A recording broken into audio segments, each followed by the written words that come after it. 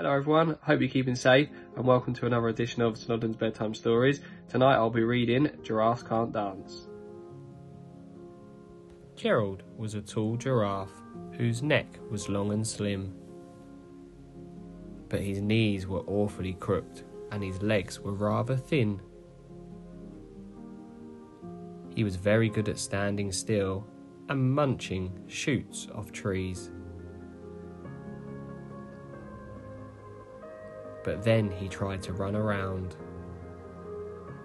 He buckled at the knees.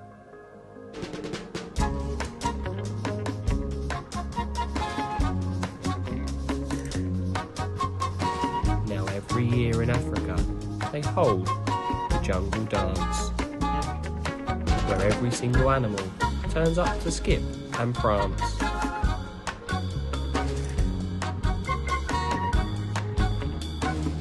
This year when the day arrived, poor Gerald felt so sad. Because when it came to dancing, he was really very bad. The warthog started waltzing, and the rhinos rock and rolled. The lions danced a tango that was elegant and bold. Chimps all did a cha-cha with a very Latin feel, and 8 baboons then teamed up for a splendid Scottish reel. Gerald swallowed bravely as he walked toward the floor, but the lions saw him coming and they soon began to roar. "Hey, look at clumsy Gerald," the animals all sneered. "Giraffes can't dance, you silly fool. Oh Gerald, you're so weird." Gerald simply froze up. He was rooted to the spot. "They're right," he thought. "I'm useless.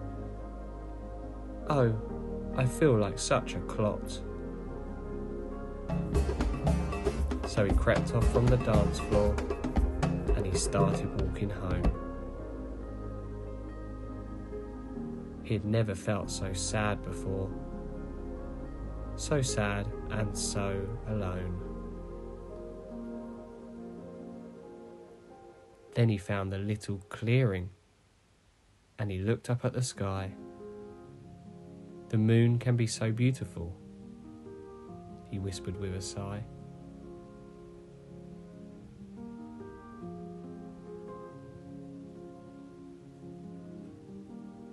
"Excuse me," coughed the cricket, who had seen Gerald earlier on. "But sometimes when you're different, you just need a different song. Listen to the swaying grass and listen to the trees. To me the sweetest music is those branches in the breeze. So imagine that the lovely moon is playing just for you. Everything makes music, if you really want it to." With that, the cricket smiled and picked up his violin.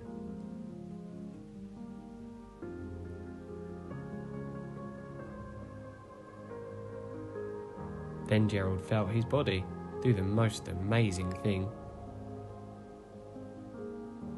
His hooves had started shuffling, making circles on the ground.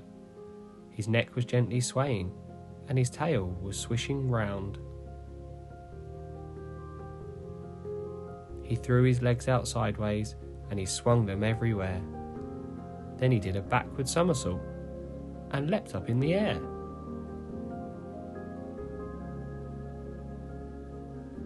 Gerald felt so wonderful.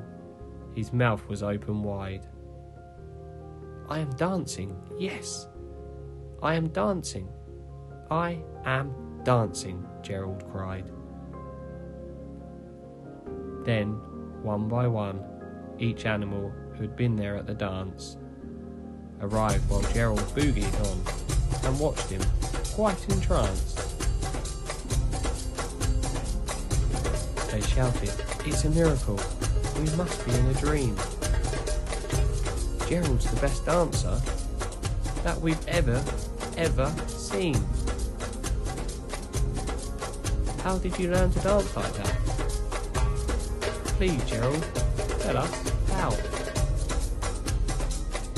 But Gerald simply twirled around and finished with a bow.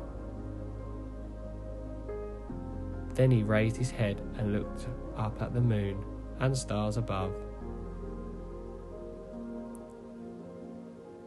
"We all can dance," he said, "when we find music that we love."